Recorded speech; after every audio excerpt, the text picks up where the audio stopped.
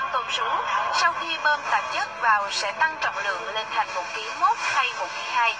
Đồng thời, kích cỡ tôm cũng tăng lên.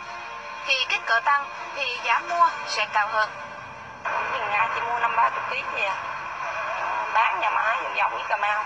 Chỗ khác người ta kinh doanh, người ta mua, người ta cũng làm vậy thì mình phải làm vậy thôi. Theo lời khai của chủ cơ sở thì loại tạp chất này có tên là CMC. Trên bao gói ghi rõ ràng xuất xứ từ Trung Quốc.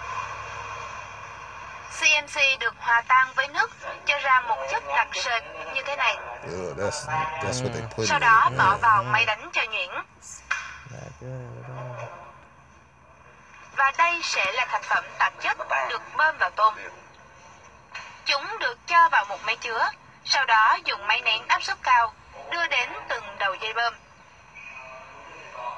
Chỉ cần bóp nhẹ như thế này, tạp chất sẽ theo đường kim bơm vào tôm.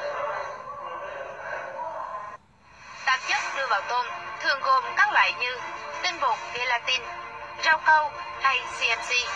Nhưng tạp chất mà các đối tượng dùng phổ biến nhất là CMC và rau câu. Còn nhìn cảm quan bên ngoài, nếu con tôm có đuôi giãn ra, thân phù lên, các đốt trên lưng nở to hẳn ra, thì nguy cơ cao là chúng có chứa tạp chất bên trong.